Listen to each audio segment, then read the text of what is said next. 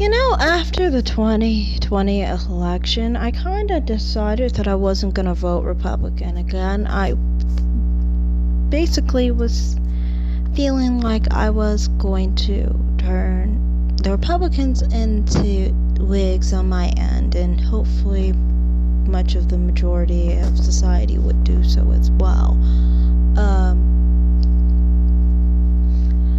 I have always had that idea of things. If, it seems like the Republican Party is using you, you gotta turn them into Whigs, or at least make that effort to do so to some of them at least. And I still do believe that, but it's just like, voting for Trump actually had its benefits, with the courts and things of that nature. So to me, it's like at this point, I kind of feel like legislature and things of that nature, voting Republican is kind of helpful.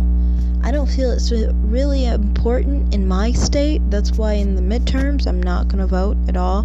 I don't vote Democrat, so if I don't vote Republican, I'm probably not going to vote at all. I just don't care to vote, But, honestly, I think after the whole overturning of Roe vs. Wade, this is going to encourage me to vote in national elections, possibly, when the candidates are eligible, basically. When I say eligible, I mean they are actually truly pro-life, and they're actually going to help with abortion, basically.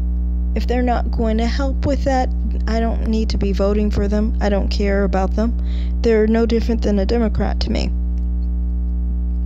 So, I kind of feel like this really opens it up for pro-life people to, really rally behind our candidates that we support that are really, truly pro-life, Now, I don't think, like I said, like in my state, I don't think there's a chance we will get anybody who's pro-life. And even if we do, our Constitution has it where abortion is legal.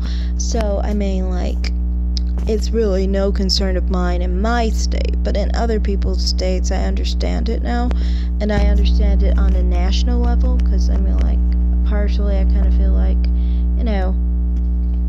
it's not that bad of a thing to vote, at least nationally. It does have its benefits, and it seems like it has come through. Like I said before, Trump did come through on many of his campaign promises, just like Roe v. Wade, overturning it.